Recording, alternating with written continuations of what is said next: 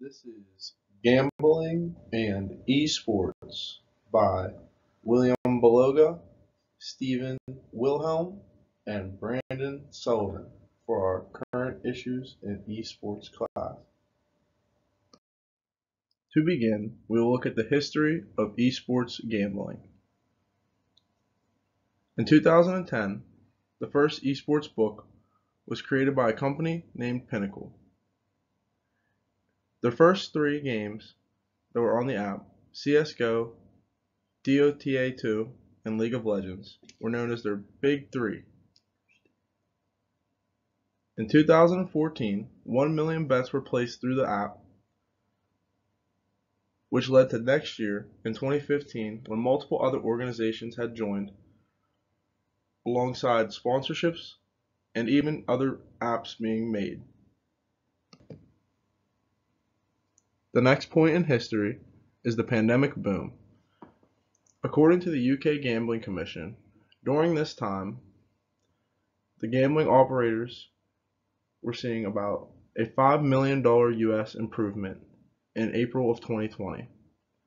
Perhaps one of the most defining factors in esports growth as a whole was the COVID-19 pandemic. With countless people locked inside their houses, the traditional sports halting its operations, gaming rose in popularity and esports became one of the only sports-like mediums available.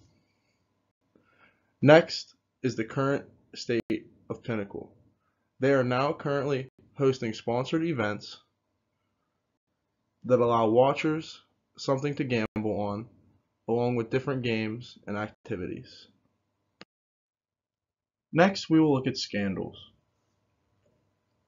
The main scandal we'll be looking at occurred in August of 2014 from a CSGO team by iBuyPower.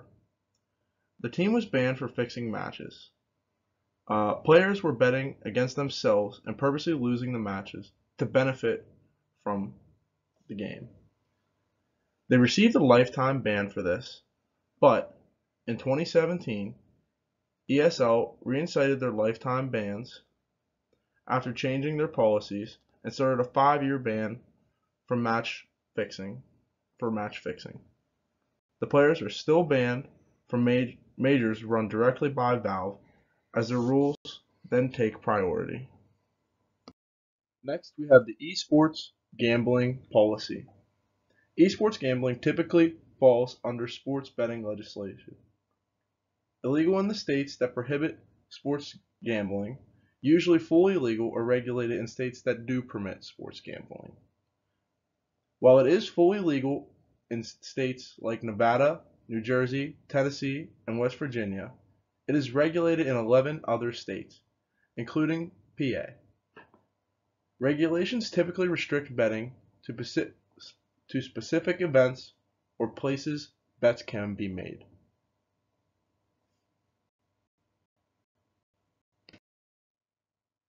Next, we have how to gamble on esports.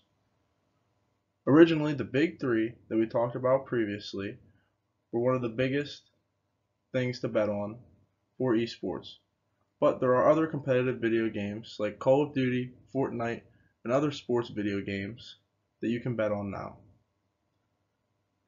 These sites down below that you see on the screen, CoinsGame, FanDuel, MyStake, and ThunderPick, were voted voted the 4 most popular esports gambling sites according to esports.net.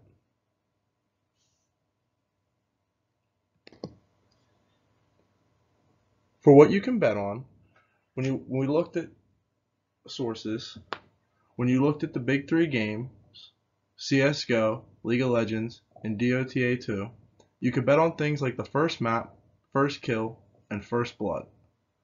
Some of the other things you could bet on included match winner, tournament winner, and correct score of the match.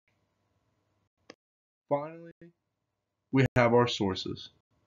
Thank you and have a good day.